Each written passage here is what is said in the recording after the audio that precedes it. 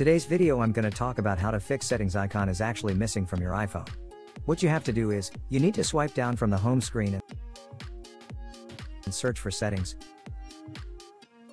Tap on settings. You just have to click on the general.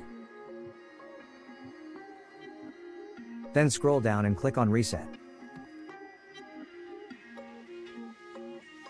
Then tap on reset home screen layout and go for reset home screen.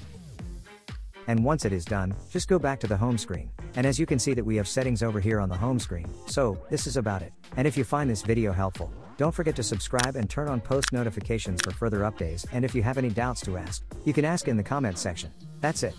Enjoy. Bye bye.